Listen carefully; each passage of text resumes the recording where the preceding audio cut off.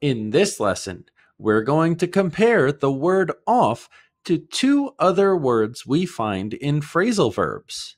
Those words are on and, interestingly, away. Now, let's go. Number 1, come off. Look at those beautiful walls. The ancient Romans really knew how to make art. It's so impressive, but it's really hard to see the art.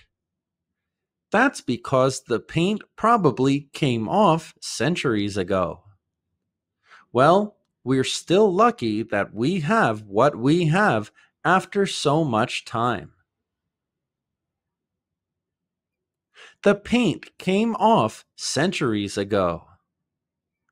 To become removed. The paint started to come off the wall after the heavy rain. The handle came off the door when I pulled it. Off in this verb means no contact. The paint or art was on the wall before, but now it's off. It came off the wall. Number 2, cut off. What happened? I lost you. I'm not sure. It's probably the storm. I hope that doesn't happen again. This is an important phone call. I agree. I hope we don't get cut off again. I got cut off because of the storm. To lose connection, to disconnect. The village was cut off by the snowstorm for 3 days. He was cut off in traffic, causing a near accident. We often say get cut off, get meaning become. You can also say be cut off, like our examples. You become cut off. You become disconnected. There's a loss of contact with the other person or something else. Remember, off means no contact. Number 3, call off.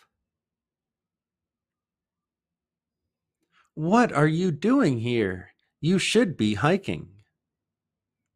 We had to cancel the trip. It's a shame. Why? What happened? We called it off because of the weather. There's a high chance of rain during the trip. We had to call off the hike because of the weather. To cancel a planned event. The concert was called off at the last minute. They called off the meeting because the CEO was sick.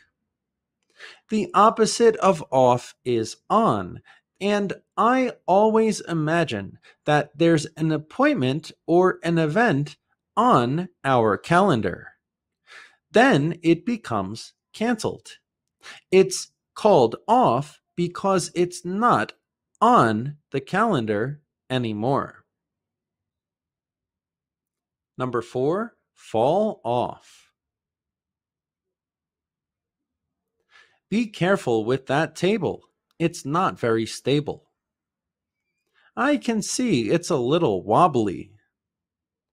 Just put your foot on it and it won't move so much. Okay, sure. I don't want my coffee to fall off. I hope my cup doesn't fall off the table.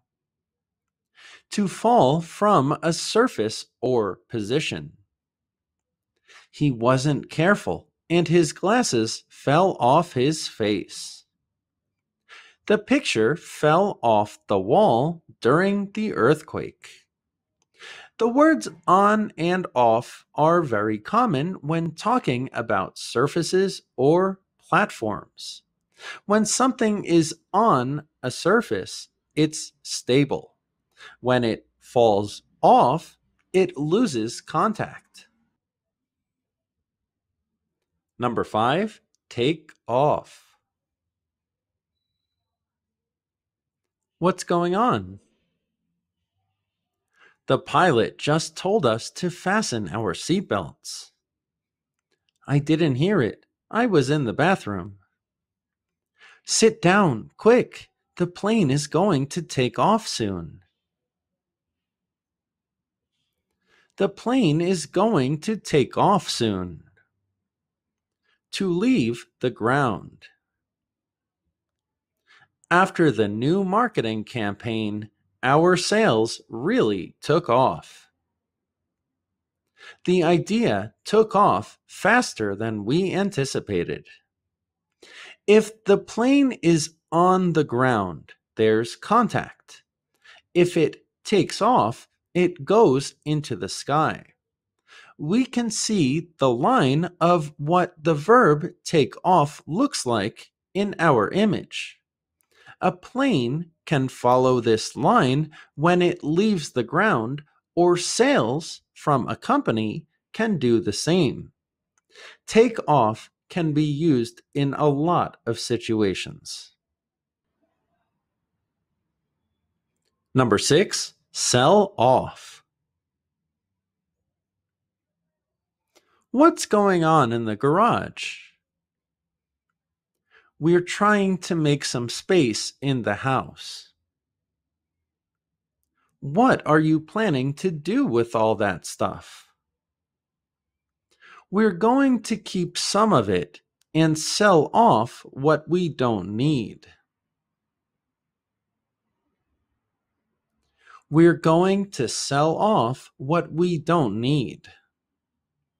To sell things, typically to get rid of or eliminate things. The company decided to sell off its underperforming assets. He had to sell off his collection to pay for the repairs. The word off here is very interesting because now we start to see similarities with the word away. Away means far or out of our vision. And that's what we want when we sell things. We want to eliminate them from our lives so they're far from us.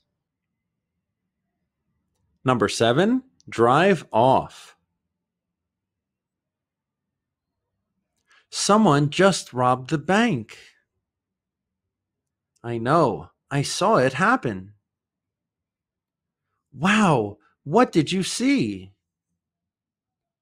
Some guys came out of the bank with some bags, got in their car, and drove off. They got in the car and drove off. To leave quickly by vehicle.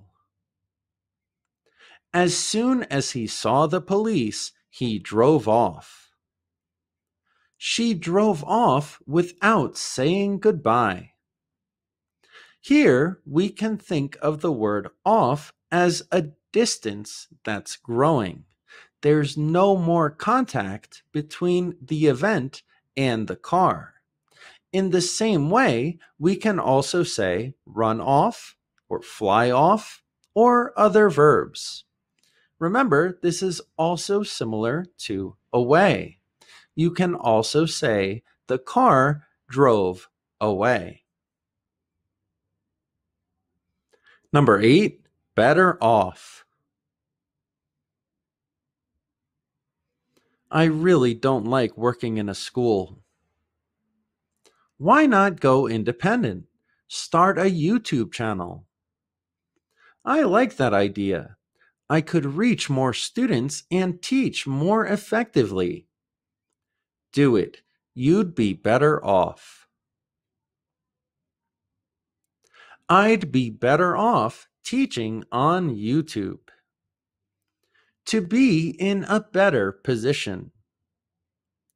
He's better off without that stressful job. You're better off studying at a college closer to home. This is not a verb. This is an adjective to describe something, but I wanted to include it here because it's a common word combination that we use with off. Why? Off means no contact, away from something, distance. So if we're better off without something, we separate ourselves from that thing. We don't want to be with that thing anymore because we would be in a better position without it. We would be better off without it. As always, thank you so much for watching. I hope you can understand the word off a little better now. Don't forget to watch my other videos about words like up, down, away, on, and others. Please like, share, and subscribe, and see you in the next lesson.